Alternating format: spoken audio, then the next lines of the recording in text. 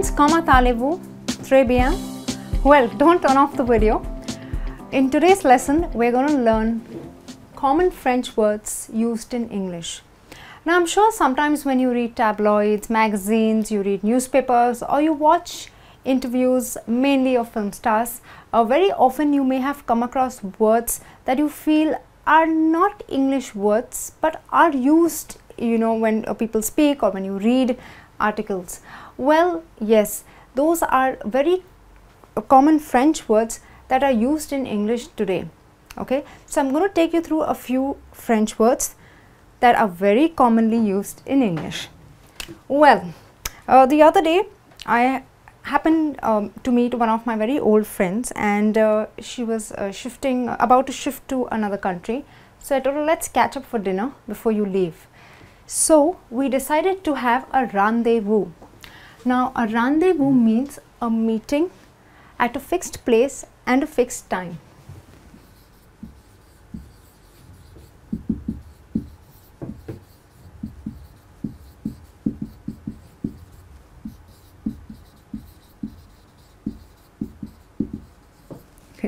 So we decided to have a rendezvous before she left, and we thought, let's catch up at a new cafe which was quite far from our from the city.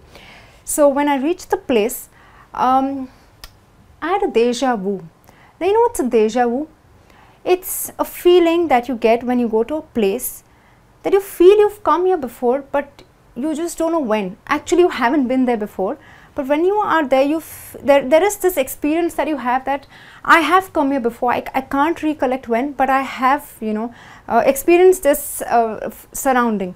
So a déjà vu is something that it's a very strong feeling that you've been here before. Or sometimes you encounter certain situations in your life, and when it happens, you feel this has happened to me before. Actually, it hasn't, but somewhere you do get this feeling, and then you say, oh, I have a déjà vu.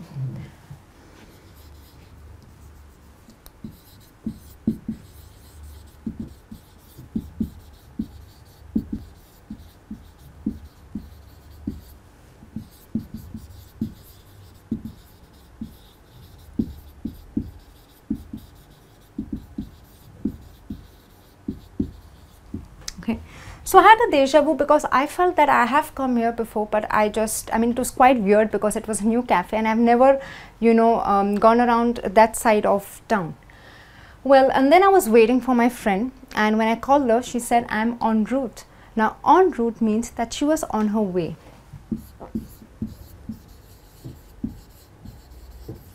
So when you're going from one place to another place and you're traveling or you're on your way, you say, I'm en route. Okay, and when she arrived, I saw she came sans her husband.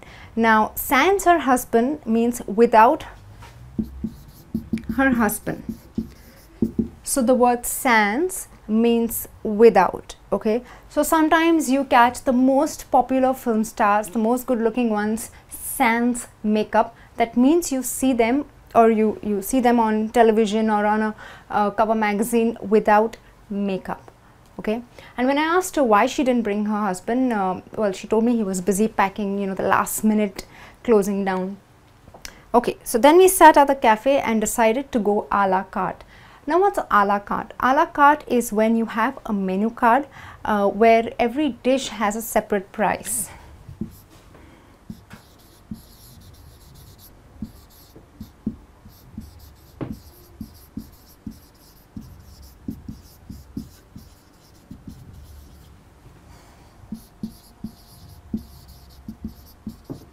Okay, so when we decided to go a la carte, we ordered a plate of pasta and a pizza. But then, unfortunately, the waiter made a faux pas. Now, you know what's a faux pas? It's a mistake. So he brought us another table's order, something that we didn't order for. So when you make a faux pas, that means you've made a mistake. It could also mean you're doing something that is socially embarrassing.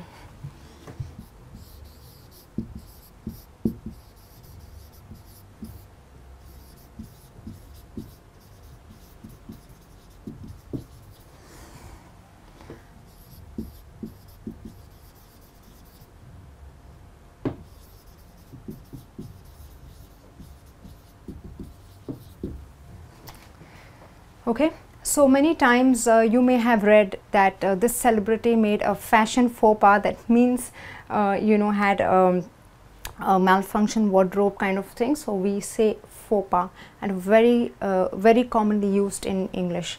All right, well, and then we finally got what we ordered for, and the food was vis-a-vis good. That means comparatively good, or in comparison. So vis-a-vis good to other cafes. Okay, so when you say vis-a-vis, it means in relation to, in comparison to. Sometimes it also means face to face.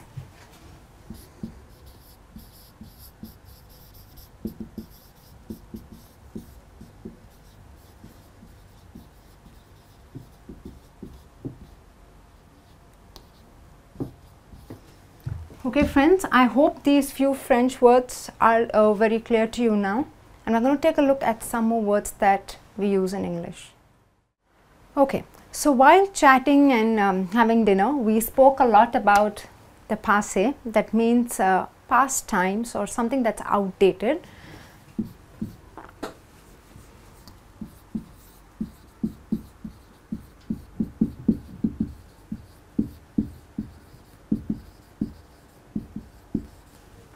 So when I say we spoke a lot about passé, that means the past that we had. We shared jokes, we recollected a lot of college incidents.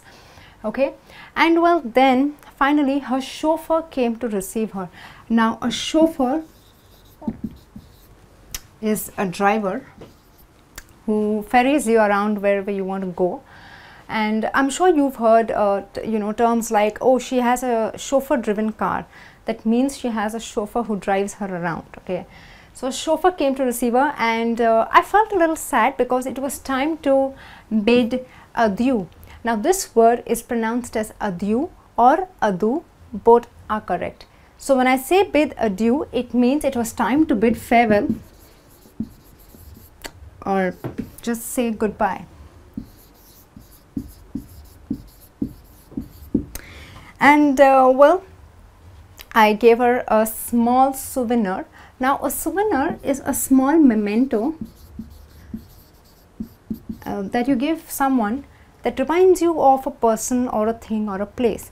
Now if speaking about Italy, Paris, you get these lovely keychains that are Eiffel Tower, small mementos that you give to people, when you, just as remembrance or resemblance of a particular place. Okay, so I gave her a souvenir just as a memento, so she could, whenever she looks at it, she remembers that Rachna gave it to me. All right, and then I told her bon voyage. Now bon voyage means have a safe journey.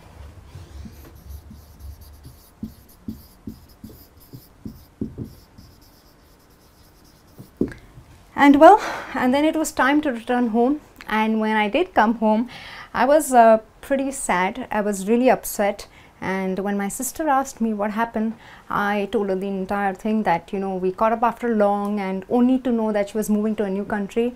And she said, these things happen, you meet friends, you part, and c'est la vie. C'est la vie, that means that is life.